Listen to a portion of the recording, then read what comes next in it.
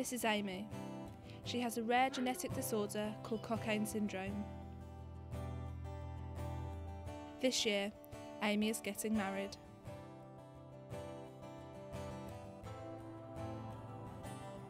I searched for many years to find out what the diagnosis was for Amy. I used to go to the library in Liverpool and sit there flicking through books of anything to do with bones, growth, anything I could find, and looking on the internet, and it sort of became an obsession with me really to find out what was wrong with her. Age 5 I found Cockayne Syndrome on a website, and when I pulled up a picture of children with it, I just knew Amy had it from that moment on. But trying to get the medical profession to agree that it was that was a different matter altogether. When Amy was 14, she had deteriorated quite a lot, and here in the UK, doctors were, happy to just let that deterioration continue without looking into it further really, and I wasn't happy with that. So we set about raising money to try and find somebody that would help Amy. And we found a doctor over in Boston Children's Hospital in Massachusetts, America, and we raised the money to go and fly over and see him. And she was diagnosed via a simple blood test 3 weeks after our trip to America. 1 in 56,000 people in the UK are thought to have Cockayne Syndrome. The genetic disorder can mainly be seen in children, causing them to age prematurely, ultimately leading to a shortened life expectancy. With Cockayne Syndrome, it brings on rapid ageing, and with that, comes blindness, deafness, Parkinson's disease type symptoms, multiple sclerosis type symptoms. The children suffer terribly, and the longer the children actually live, the more progressive neurological problems they get as well. It was a sense of relief having thought that it was Cockayne Syndrome from the age of 5, 10 years later, to finally be in a room with people that you just knew it was the same. It was a relief. I rang England and spoke to my husband and said to him, I've got some brilliant news, Amy has got Cockayne Syndrome. And he's always been the optimistic one from the two of us, and he was devastated. It was the opposite effect for him. He said, you know what this means now, don't you? And I said, well, I've always known really what it meant. So, but it was initially a relief to know, but very quickly that turned from, pure ecstasy of knowing to complete sadness of realising exactly what's coming next, What sort of stuff do you do to help Amy? Do you help her? Johnny carries it. Yeah, I carry it to the bus and to the car and things, and carry it into Liscard. I get a breakfast and bring a tea into the room. And me and Ben make her teas and coffees when she likes it. Yeah. When we went over to visit the doctor in America, it was at that time there was a conference happening for Cockayne Syndrome, and we walked into the lobby of a hotel there, and there were just regular children in the reception that we walked past, and then all of a sudden a little child walked towards us, and it was just whoa, this child so looks like my daughter, and she just walked to Amy, and Amy went straight to her, and they put their arms around each other, and Amy just looked up at me, and if you could have bottled that look, it was amazing. She just said to me, Mum, she looks like me, doesn't she? And it was the first time we'd ever seen anybody that did look like her. Amy, who is 18, has found love with fellow Cockayne Syndrome sufferer Nick.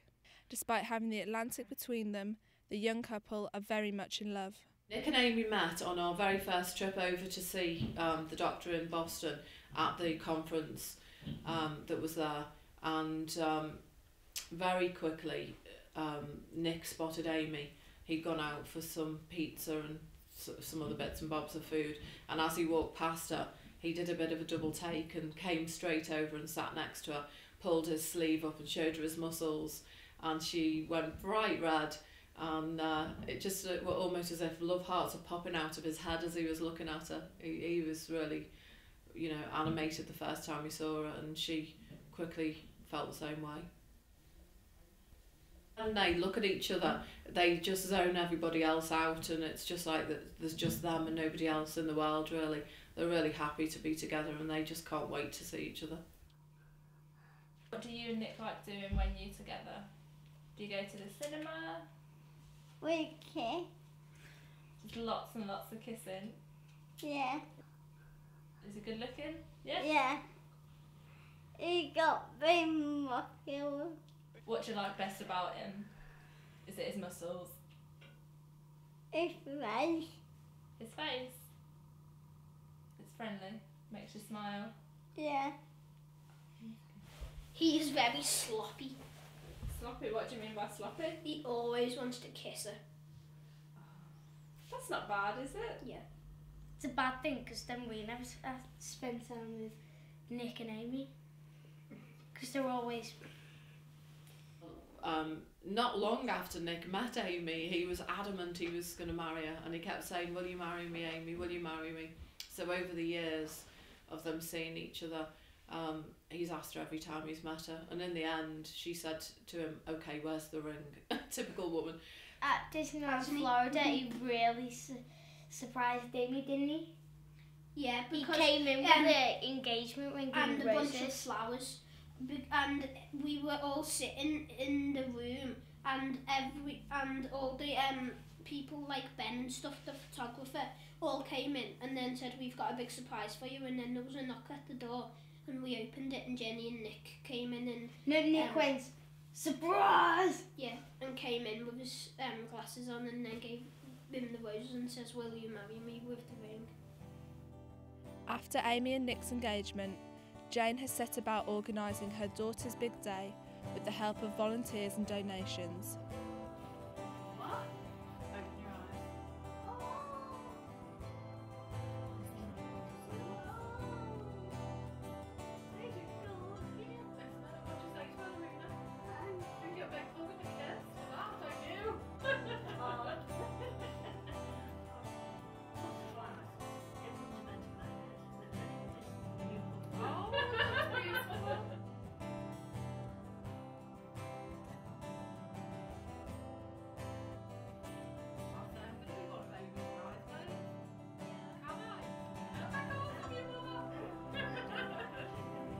Having a wedding style blessing on the 4th of July this year.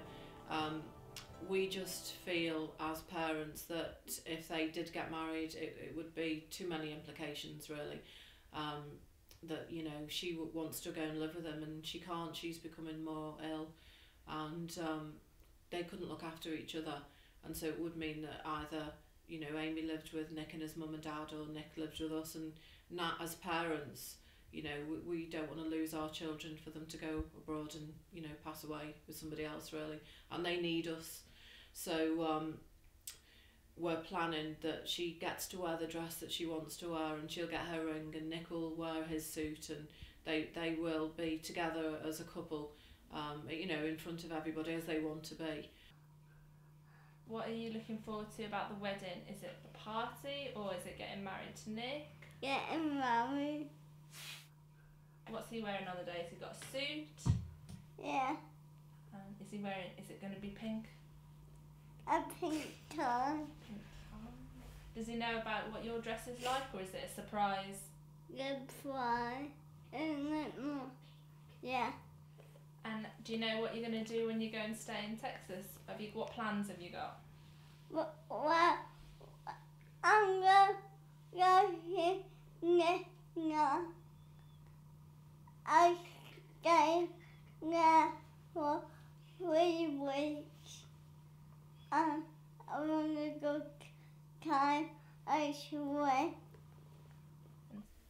I think that it just seals their relationship for them, doesn't it? You know, whoever falls in love wants to get married, and, you know, just because they've got this terrible illness shouldn't mean that they can't at least have this blessing.